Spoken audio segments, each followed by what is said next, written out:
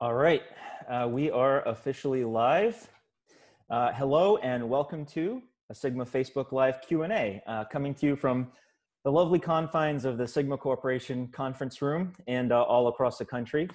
I'm Nick, and I'd like to welcome a trio of experts who are going to give their impressions of our newest lens, the Sigma 100 to 400 millimeter DGDN OS Contemporary for E-mount and L-mount cameras. So first, I'd like to introduce Sigma Tech Rep, Brett Wells. How you doing, Brett? Hey, Nick, good. And Welcome, everybody. yep, Glad to be here. He'll help us with all the technical questions that we have today. We're going to allow you guys to come in, jump on the stream, ask us questions, and we'll do our best to answer them as we go along. Then we have Sigma Ambassador Liam Doran. Hello, Liam. Hi, guys. How's it going? Good to see you all. Liam is an outdoor photographer who's used the new lens for wildlife, landscapes, and action sports so far. So it's been pretty versatile for him. And then I'd like to welcome Keydrin Franklin, who is renowned for his very vibrant portrait photography. So hi, Keydrin. What's going on? How y'all doing today? He brings the energy, and he also brings a beautiful background that the rest of us couldn't match. So. And he's got a couple shots to share with us that utilize strobes at a very long portrait focal length. So a few interesting use case scenarios, and let's get started with Brett. I just want to touch on the lens itself. I've got a copy of it right here. Yep. I've got one on a Sony here. Yep, so we've already got one of these, 100 to 400 for Canon EF and Nikon F mounts, but this one is a little bit different, yes?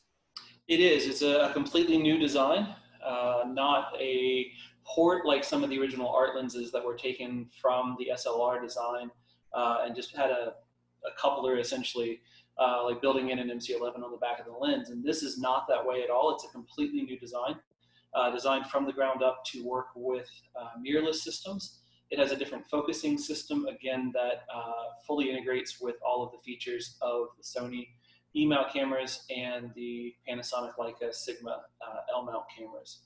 It's similar in size and weight, but again, completely new design. It also has the option of adding a tripod collar, which was one of the requests that we got from the old lens from a few people. It's a really lightweight lens and real easy to handhold, but for those people in those situations that need it, that's an option as well.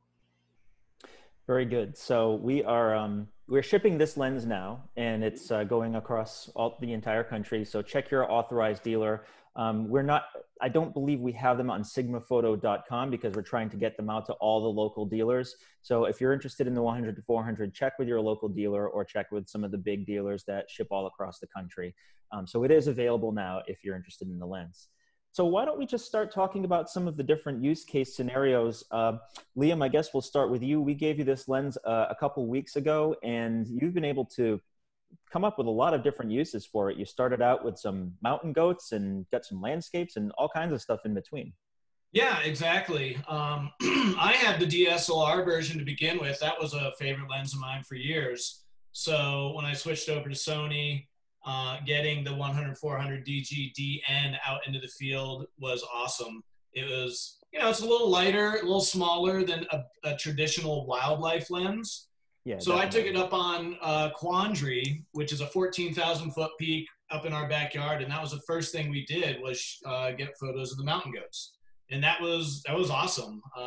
And I've had a number of questions. People on YouTube are asking me what the difference between the DSLR and the DGDN version was. Right. And honestly, optically, I thought it was a little faster autofocus wise, but I think it's just as sharp, if not sharper, than the DSLR version. So I just want to get that out of the way quick because I had a lot of questions about that. Like, which one's better? It's like, well, if you own an E or L mount, then the DGDN is going to be better. If you own a DSLR, well, obviously the DSLR is going to be better for you. Yeah, and there's definitely advantages to having the lens designed natively for your camera. Brett, maybe you can expand on that a little bit, because what Liam was using before was a Canon mount 100 to 400, and that was with an MC11 put on a Sony camera.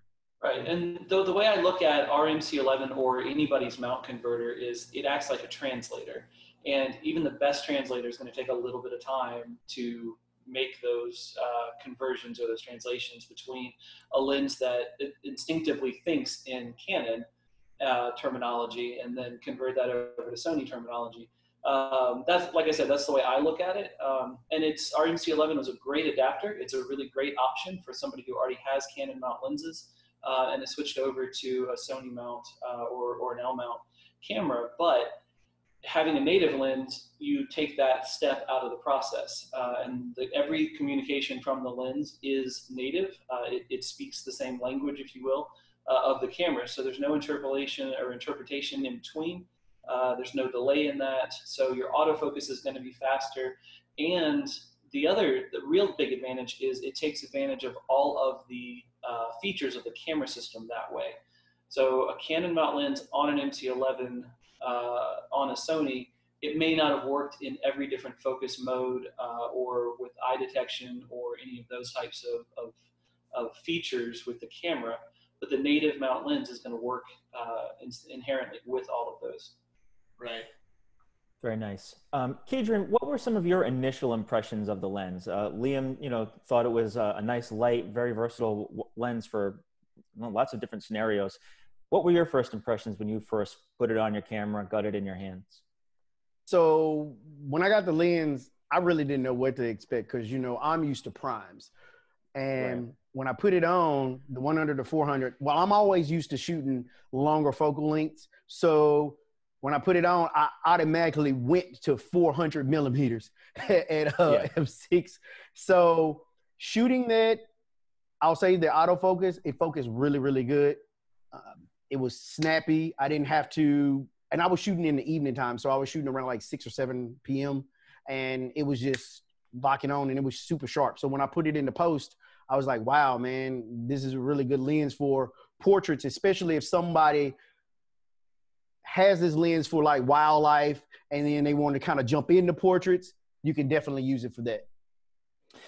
Did you find that one of the most important things when you're a Sony shooter nowadays is their IAF technology, which I'm a big fan of? How did you find that the lens worked with that specific technology? Well, I don't use that feature. I'm still old look at you.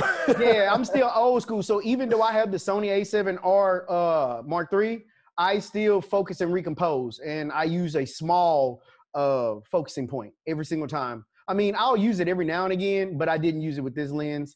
I'm just so accustomed to using it, just focus and recompose. All right. Well, I'll vouch for it. I used it this morning for some shots at a communion, and it was great. All right. So why don't we share a few of our shots? Liam, I guess we'll start again with you. You have all those beautiful shots of the mountain goats and everything else. So maybe we can just scroll through your Lightroom gallery, and I'll keep an eye on the feed in case we have any questions. By the way, everyone out there, if you're watching, please feel free to ask questions. So let's see. Is that coming up? It sure is. I was going to start. Actually, let's do this. Let's start from the beginning. The first shoot, I had it out. And we took it out into, like I said, I was up on Quandary. There's a 14,000 foot peak. I wasn't quite up at 14,000 feet.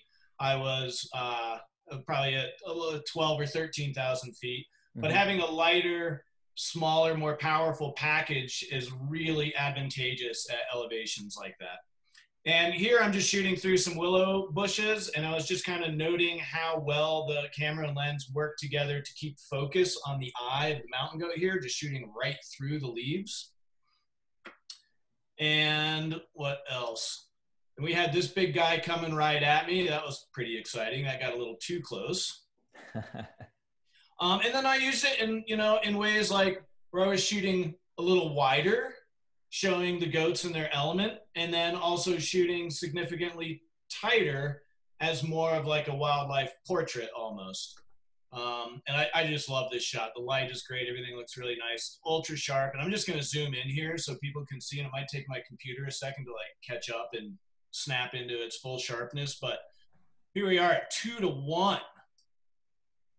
And it's just gorgeous. As soon as I zoomed into this, you could see every little detail and hair in there, and it just looks fantastic. The eyes are tack sharp.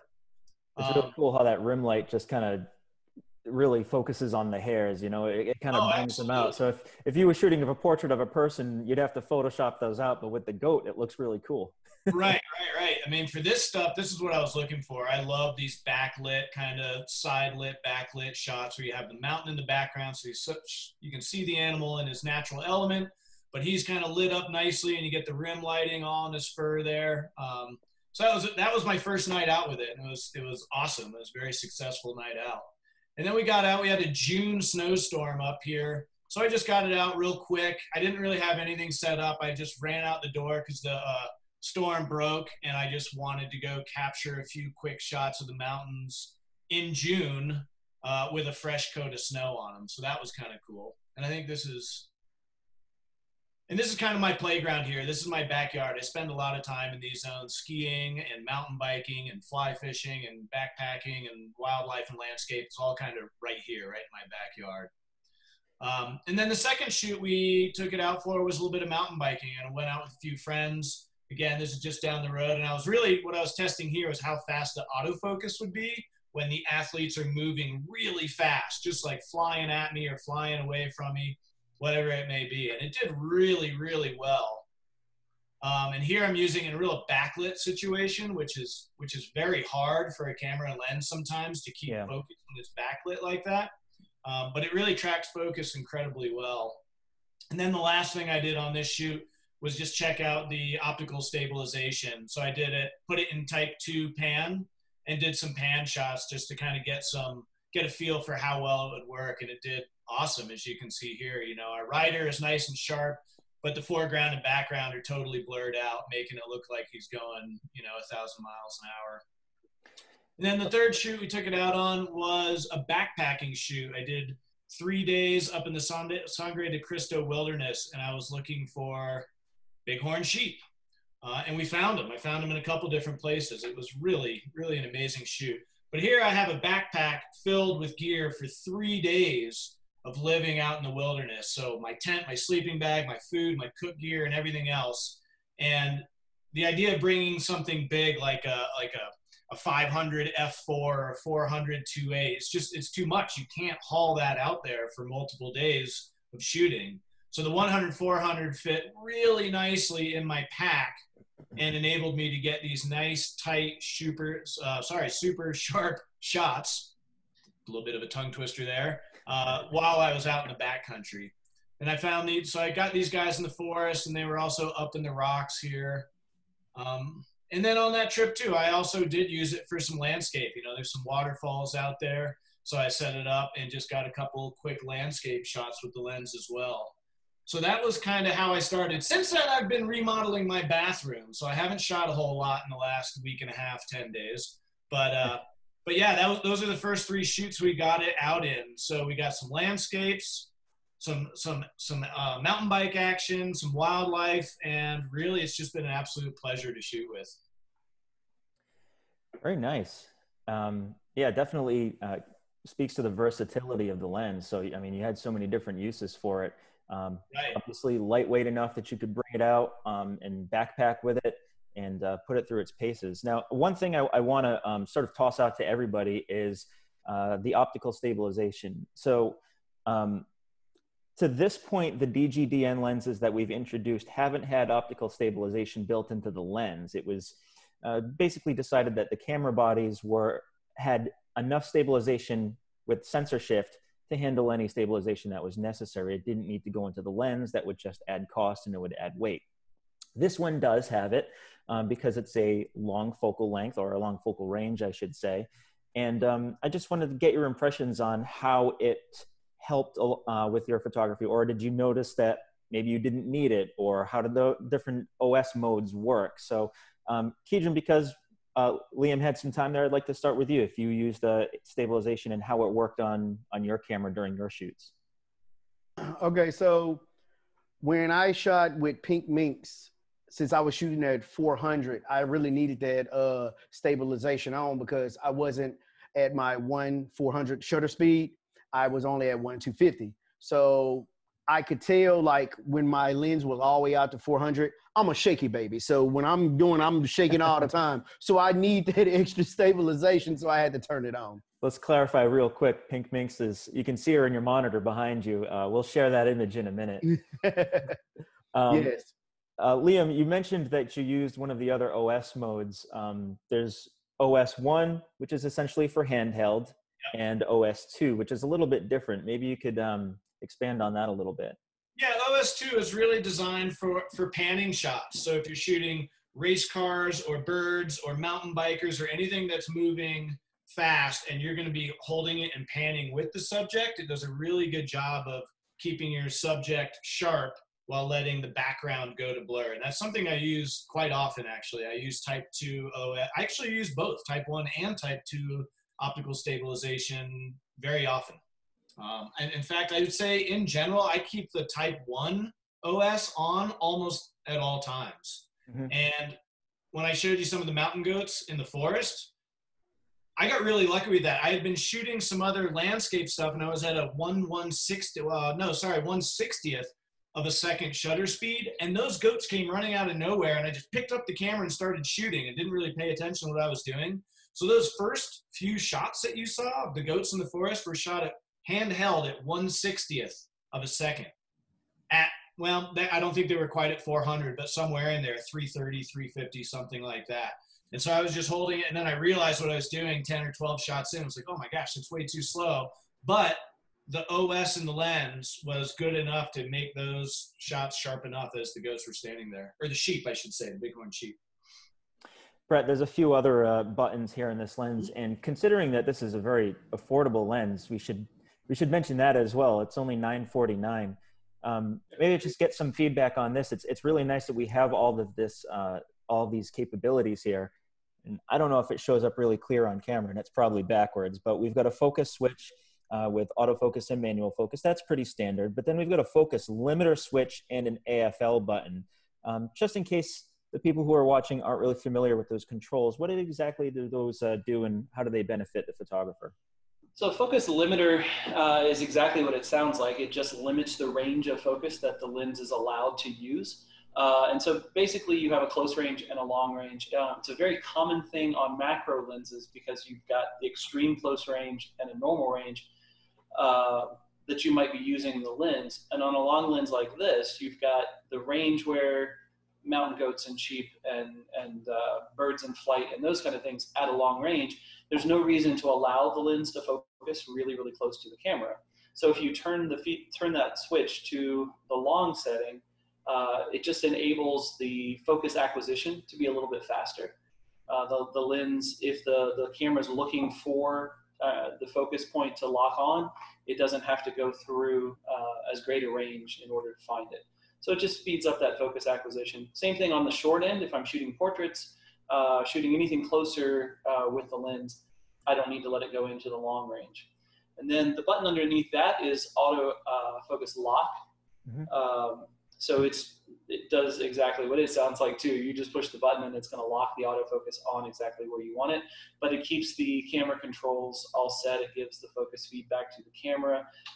Camera's still going to fire, exposure's locked or set by the camera, those kind of things as well. So you're following a bird in flight, it lands on a branch, I can just lock the focus on that point, and then I don't even have to have the camera try to refocus, and I can recompose the image without changing the focus point on the back of the camera or anything like that.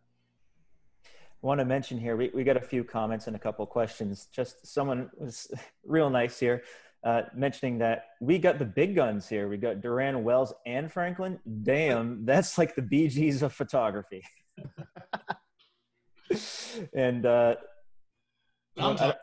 another one says, Franklin, you're looking real good, bro. Proud and excited for you. And also that you've got the freshest looking background, and I have to agree with that. Oh, yeah. No competition. Yeah. Well, no, I think the gauntlet has been thrown. I think the competition has begun now. We're going to have to change some things around here. I know. We're going to have to up our game.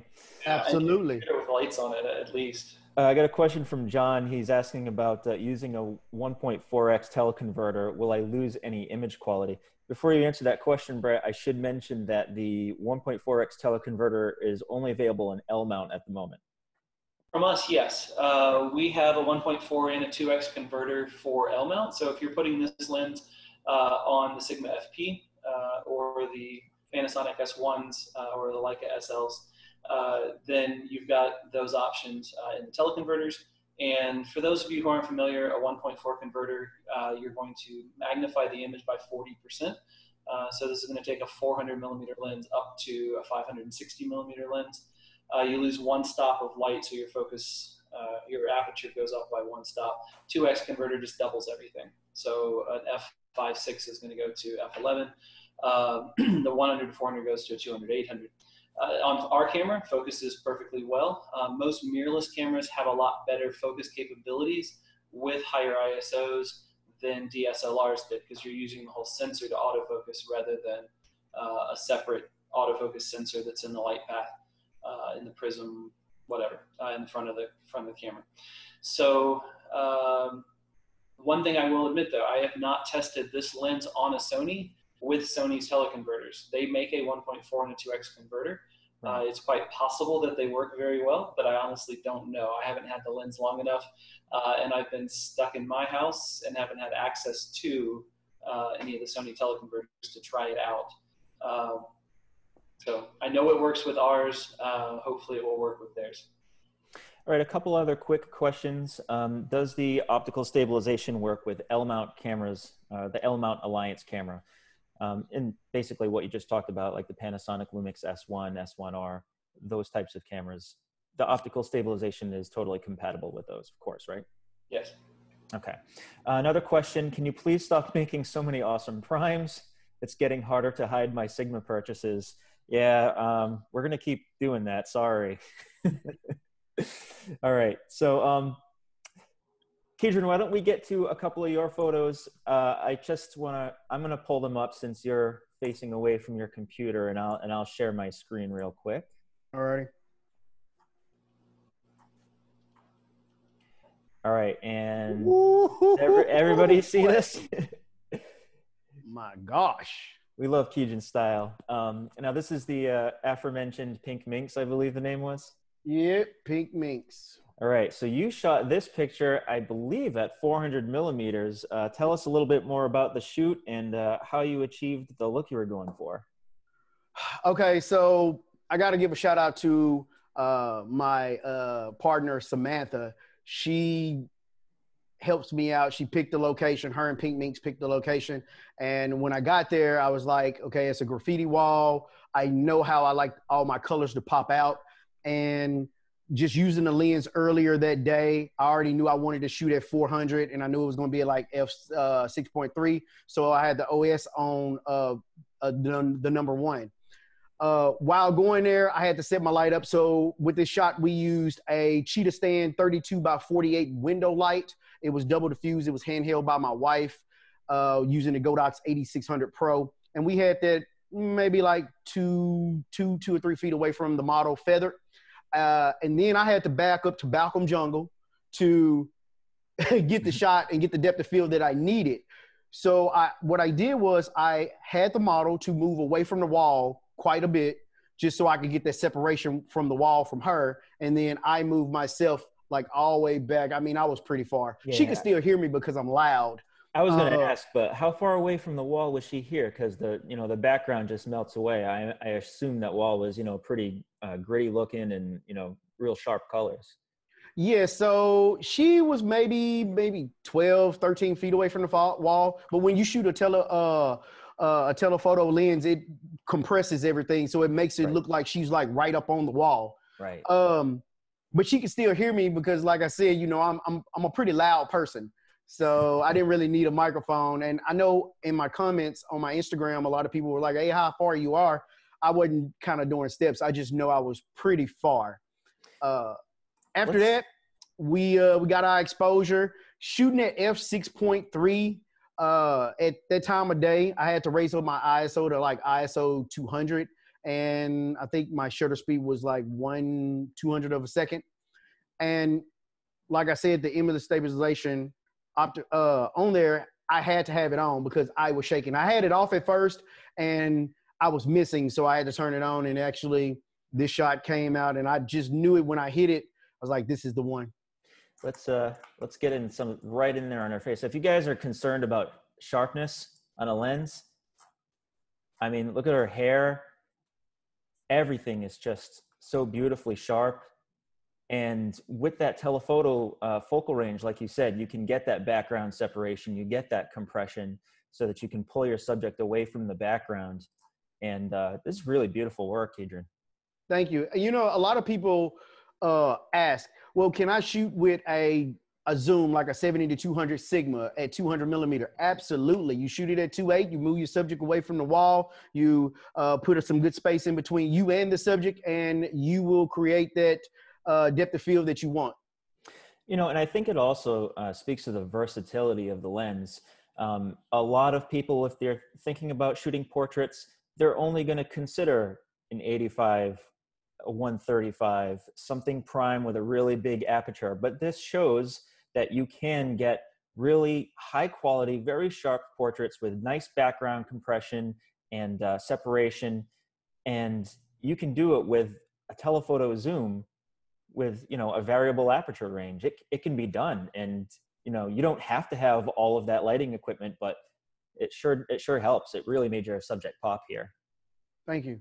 Really nice work. And we got another example of that. I think you guys can see this. So for that one, I think it was pretty much the same settings.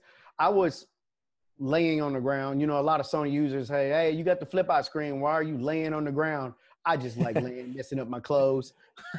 You know what? Your clients appreciate it too. They're like, Keydrin was on the ground. Can you believe that? That's funny. I only thought outdoor photographers were laying on the ground. I do that all the time. I'm always in the dirt and in the mud and snow, but that's good to know. All right. Yeah, well, yeah. Liam, the difference is that you do it for yourself. You just like laying down. So for this particular image, I was laying on the ground, but Pink Minx, anytime I shoot her, she always brings like these. She's a great model. I don't even have to direct her. She just knows what to do. And although I had a couple of other shots, this is the one that I like the most. Mm-hmm. It just kind of just like reminds me that she was just, I don't know how to explain it. It's just, my mind works totally different when I'm shooting. And I know a lot of people always, you know, ask me, what do I look for when I go out on a shoot? Well, first, I look at the model's clothes to see if I can get some good contrast and, you know, the color pop, you know, because you need to make sure that your colors are, like, for me, cohesive. So if you look here, my background is not over empowering my model because I added my light in, and it just made my subject just pop. And even though all of that color and all that stuff in the background, your eyes still go to my subject. That's right. You don't have to dial down the green on the grass or the magenta in the background. None of that. She still just pops out from the background, and that has a lot to do with the lighting. It also has something to do with the lens. So it's really great that you're able to get a shot like this using that Nick, gear. So I want to say one more thing. So with people out there that have the 100 to 400 lens, mm-hmm. and if you are trying to get the depth of field like you would get with the 135, that if people who follow me on Instagram know I shoot with the 135 Sigma all the time, it's like my absolutely favorite lens. Yep. It hardly ever comes off my camera until this one. So if you take this image, I didn't do it for this image because we were going to have a live and I started to, but if you want that extra depth of field, you can add it in post and make it look so authentic that I could have got that 135 look out of this 6.3 aperture. Very nice. Thank you very much, Keydrin, for sharing that. I'm going to browse real quick to see if we have any cool. Oh, there's the 70 to 200 question I was talking about. We don't know when it's coming, guys. I'm sorry. They wouldn't tell us even if we asked. We need a 200 millimeter f2. We've got a long list of requests, and I'm sure Japan is aware of all of them. Brett, you do a lot of birding photography. What optical stabilization mode would you use for birds in flight? 2, all the time.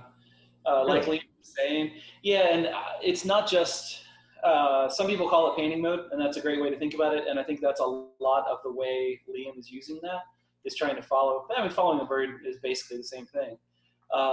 the way the technology works is normally in a stabilizer, the lens is sensing motion in any direction. You're shaking this way, a little bit side to side, whatever. And the element in the back, the optical element in the stabilizer, is trying to compensate for that amount of motion.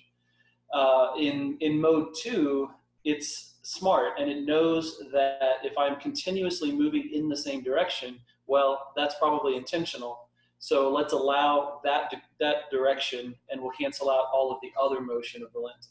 So the older technology 10 years ago, mode 2 was exactly panning, and that's really all it did. Most of the lenses now, or all the lenses now from Sigma, mode 2 works in any axis. So even if the bird is flying up or the bird is flying down toward me, whichever way I'm following it, the lens is sensing that direction of motion and allowing it, and then compensating every other shake in the lens. All right. What vendors actually have this in stock and are shipping immediately? Quite a few of them. If you go to sigmaphoto.com and you go to the product page, just click on Find a Dealer, and it should bring up a list of dealers that have the lens in stock right now. Or you can just search your favorite dealer's page. I know that some of the larger dealers are having a little bit of trouble keeping it in stock, but they will be getting more. So don't worry, the lens is coming if they don't have it. Yeah, we have shipped quite a few. It's been a very, very popular lens very, very quickly. But like Nick said, it's hard for us to keep tabs on what the dealers have in stock, because what we ship them goes right back out their doors. So, what camera does Keydrin use? I believe you said it was a A7R3? Yes, I used the A7R3, and then for my video, I used the A7 III.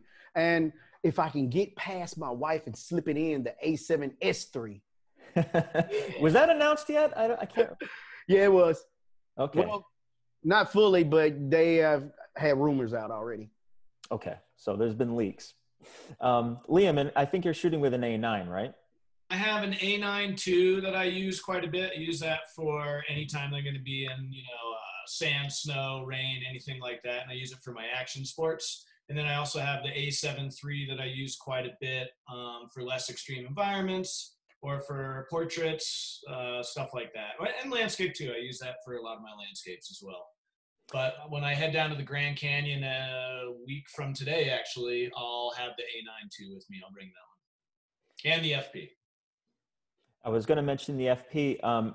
Brett, the 100 to 400, while you wouldn't think of it traditionally as a video lens, it certainly can be versatile for video as well. And since most people look at the FP as sort of a video tool, how will this lens benefit people who are shooting video with the FP or with the Lumix S1 or other platforms like that? Well, sure. It is the focus system is very fast, very quiet, and it integrates with the video focus features on the S1 Panasonics or on our RFP. So whatever subject matter is appropriate for a 100 to 400 millimeter lens, if you're doing video of wildlife, that kind of footage, it's a very, very practical lens for that type of thing. And again, extremely sharp and compact with a lot of range in one little lens. So. All right, so we've gone a little bit more than half an hour, so I think this is probably a good time to start wrapping up. Guys, do you have any other sort of final thoughts about the lens? Any impressions that anything that we haven't gone over yet that you really want to get out to the audience? Keydrin, why don't we start with you? Final thoughts. Just if you're in the market to get a versatile lens, especially between the range 100 to 400, I mean, it is definitely worth getting, especially being at the price range around $900. You really can't beat that. And as you can see, you can really get good portraits out of it. So if you're doing landscapes, well, I ain't gonna even say landscapes, but birding, wildlife, portraits, even video. Like, I didn't have a chance to shoot it because I sent it back to Nick with video, but I mean, sorry. Of course. No, it was fine. But yeah, I would have. Everyone wants to get their hands on it, so yeah. But I mean, also, y'all, Sigma has been so grateful. I mean, so good to me that I have the center lenses here, the 18 to 35 and the 50 to 100. So I have those too. Very nice. Liam, what did you think overall? I mean, you've still got your hands on yours. You're taking Yeah. it out to the Grand Canyon this week. Yep, We'll just see exactly. what comes And out of that. yeah, it's going to be awesome. We're really excited. And but I think the bottom line is that for what is it, $949? Yes. For an unbelievable price, you get an ultra sharp, fast, light, powerful lens that is really good for anyone from a full-blown professional user to someone going to Rocky Mountain National Park for the first time and wants a nice lens to capture some of the elk and the moose and the landscapes out there. For under $1,000, you have the perfect lens for that person. It's a phenomenal national park lens, but it's also great for professionals to use as well. I mean, if you just combine that with a 24 to 70, something along those lines, 24 to 105, I mean, you basically got every focal length covered under the sun. So just those two lenses makes a phenomenal travel kit. Absolutely. Brett, I'll just throw a couple quick questions at you before we sign off.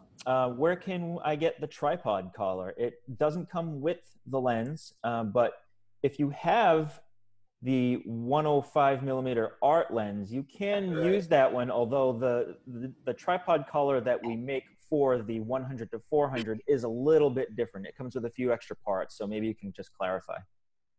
Honestly, I haven't seen the one that we make for the lens. All I have is this one that came with the 105, and it does fit perfectly. The lens itself, if you've seen any of the ones that have removable collars that we've made in the last couple of years, there's a rubber ring on the back here that just slides off the set of pins, and then you have to take it off the camera, but there you go. So that rubber ring comes off, but that makes it look more attractive, but also more comfortable in your hands if you're not using the tripod collar. But take that off the camera, pull the rubber ring off, and the tripod collar just twists on and then locks in place. You can order those kind of things through any dealer. Whether or not they have them in stock is another story.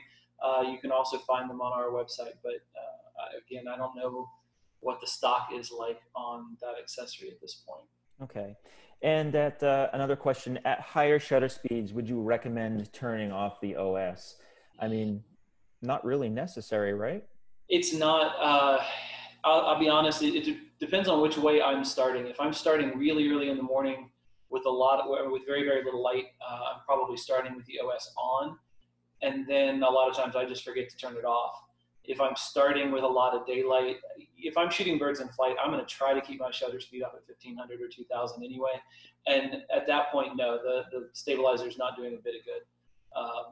I don't need it. The shutter speed alone is going to freeze all of the motion, whether that's from my hands or from the subject.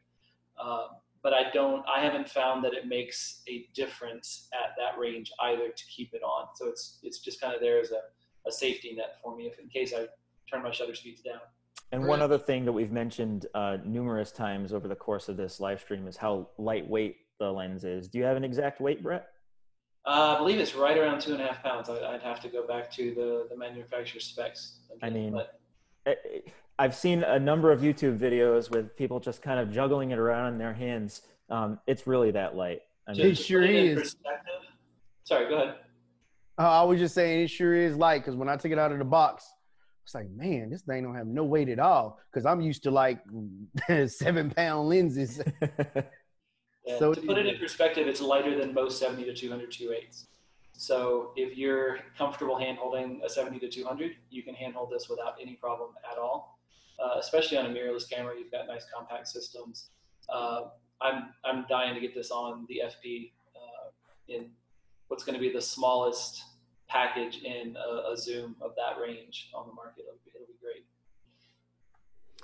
All right, guys. Well, I guess this is about time to wrap it up. So I'd like to thank all of you personally right now for joining us on this live stream. Liam and Keydrin, especially thank you for taking the time out of your day to not only shoot with these lenses, but to share the images with us. So thank you guys very much. Very welcome. Very welcome. And Brett, thank you for offering your technical expertise here on the live stream. And everybody out there, for more information about this or any other Sigma products, please visit sigmaphoto.com or follow us on social media on Facebook, Twitter, and Instagram. or feel free to call us at our US headquarters. We'll be glad to answer any of your questions, whether it's about sales or service or anything else. We're always here Monday through Friday, so feel free to call us here at the office. And we'll also be back on Facebook Live next Thursday with Sigma ambassadors Jim Kepnick and Annabelle DeFlux to talk a little bit more about this lens. Jim does a lot of photojournalism and commercial photography, and Annabelle does a lot of pet photography as well as very interesting portraits. She has a very unique style. So if you want to catch up and learn a little bit more about how this lens works in those use case scenarios, please feel free to join us next Thursday. And I guess that's about it. So once again, everyone out there, thank you so much for joining us. Brett, Liam, Keydrin, again, thank you. And we'll see you next week. Thanks, Bye-bye, guys. everybody. Peace out.